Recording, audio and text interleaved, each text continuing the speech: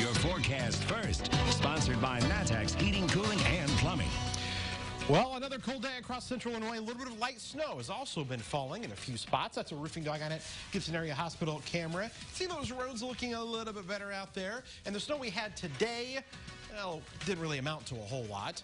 But we've still got a little bit more that we may encounter. Another little wave is starting to move in here from the west and over around the Springfield area. We're going to see additional snow showers as we go throughout tonight. Cold temperature still here, 17. Factor in the wind, feels like 5. This is just the beginning of another system that is going to bring us some wintry weather for the weekend. We'll talk about that one. That could bring us more accumulating snow when we come back. WCIA 3 News starts right now. Now on WCIA 3 News. The governor revealed his third budget proposal today, how the pandemic is impacting the state's spending. Plus, a man's accused of shooting his ex-girlfriend and holding her hostage, what he was charged with today. And also tonight, another mass vaccination site opened in central Illinois. What makes this one so unique? It doesn't matter what your address is. You're watching your local news leader. This is WCIA 3 News at 5. This will be one of the most challenging budgets this government has ever had to craft. Governor Pritzker delivered his third State of the State and budget address today. Good evening. I'm Paul Cicchini. And I'm Jennifer Roscoe. The speech was pre-taped at the state fairgrounds with a new pop-up vaccine site in the backdrop.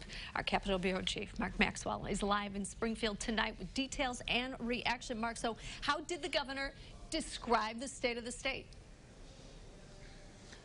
Jennifer, Governor Pritzker said the state of the state is generous, heroic, and strong, but his budget address said that Illinois desperately needs help from the federal government.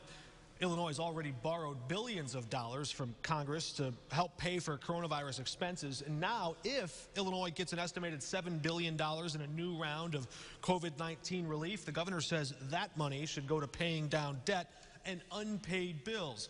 He also made the case that Illinois, more than most states around us, deserve help from the feds. For decades, Illinois has been forced to send billions more tax dollars every year to the federal government than we receive back from them in support of our citizens. Federal spending is rigged against Illinois. So far, not a single Republican congressman from Illinois has supported you getting back what you paid for. If not in a national crisis, when will they stand up for us? Pritzker said any leftover federal funding that does not go to debt or unpaid bills should go to grow jobs and the economy, but therein lies the rub. Republicans already pushing back against a big part of what would balance Pritzker's budget, wiping out nearly $1 billion in tax breaks for businesses that were designed to grow jobs and the economy. Those business groups and Republicans arguing that would kill jobs at a time when we need them most. Reporting in Springfield, Mark Maxwell, WCIA 3, your local news leader. Mark, thanks so much. A few more details on this. The governor's total budget plan comes in at $41.6 billion.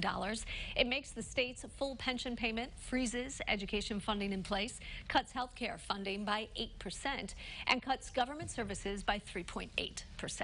The Departments of Human Services, Employment Services, and Children and Family Services would all see an increase in money. The reaction from lawmakers to the governor's speech was mixed, and the same can be said for the public. Our WCIA 3's Cole Henke live in Springfield. Cole, you went out to get the pulse of the people. What were you hearing?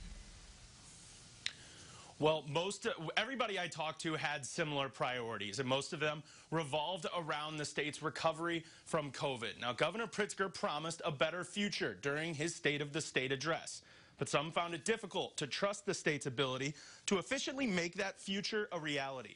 The governor also promised no new tax increases during the next year following the failure of his progressive income tax. But some I talked to are waiting to see it to believe it. No, they just sneak it in other ways. They say you're not going to have a raised income tax, but then they'll increase your gas tax or something else. Question. I want to be able to trust the state, but I honestly don't feel like I do because, as you know, in this state, we've had so much corruption in our political arena. There were some I spoke with today that were on the governor's side, saying they thought he handled the COVID pandemic the best way he could, but he was dealt a rough hand. The governor's budget proposal would also send more money to the Illinois Department of Employment Security in order to help people get their unemployment benefits quicker. That's something that's obviously plagued the state since the beginning of the pandemic. Reporting in Springfield, I'm Cole Hankey, WCIA 3, your local news leader. Cole, thank you. In other news, state police are investigating after a man from Decatur died in the custody of the Peoria County Sheriff's Office. Sheriff says Michael Dyer died by suicide Saturday morning. He was facing murder charges for the death of Jeffrey Blevins. Officials say Dyer hadn't shown any signs of mental distress since being held in jail on January 26th. A man accused of trying to kill his ex-girlfriend was in court today. We told you about him over the weekend. Lamont Jackson was arrested Saturday morning. Police say he'd broken into his ex's home Friday night and refused to let her leave. WCIA 3's Courtney Bunting joins us now. Courtney, you were in court for the arraignment. Tell us more about what happened there.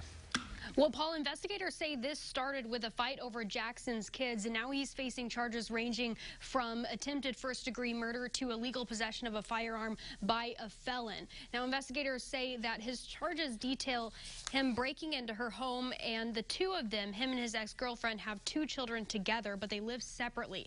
His charges say he wanted the kids, but his ex wouldn't let him take them.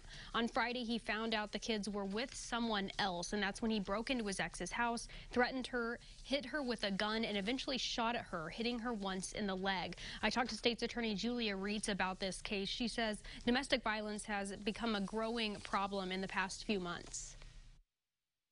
Thankfully, she was able to contact a friend and get the police involved, and we were able to take him into custody so that we can move forward and hopefully hold him responsible for his actions and keep her and her children, most importantly, safe.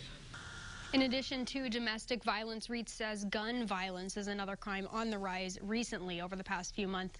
Luckily, the 2 children were not with Jackson at the time. He will be back in court next month. He's facing charges that could put him behind bars for the rest of his life. Reitz says he has a long criminal history dating back to 1991. Some of those are other domestic battery charges, including one where he hit a child family member. Live in the newsroom, Courtney Bunting, WCIA 3, your local news leader. Awful situation. Courtney, thanks for that update. A police squad car crashed into a McDonald's in Peoria this morning. Police say the officer lost control of a car and hit the front of the restaurant. The officer was hurt and taken to the hospital. He will recover. Police say no one in the restaurant was hurt, but the building, you can see right there, was heavily damaged. 4 people are without a home in Springfield after a fire forced them out this morning. It happened near the corner of South English and West Lawrence Avenues. No one was hurt. When crews got there, they found a fire on the top 2 floors of the home. The cause is under investigation. A new vaccination site opened in Springfield today. It was the backdrop of the governor's state of the state. Now, the clinic at the Orr building on the state fairgrounds is run by the National Guard and the Sangamon County Department of Public Health. They're getting 4,000 doses of the vaccine every week. People can set up an appointment there no matter where they're from, and you can set up an appointment using the state's website. And here's a quick look at today's COVID numbers statewide. There are nearly 1,800 new infections. 24 more people have died since yesterday. That includes 2 from central Illinois. The 7-day positivity rate is 3.4%. Some U of I students are making sure their peers have food on the table. How you can help them reach their goal. Plus, natural gas shortages are leading to utility bill spikes, where there's help available if you're struggling.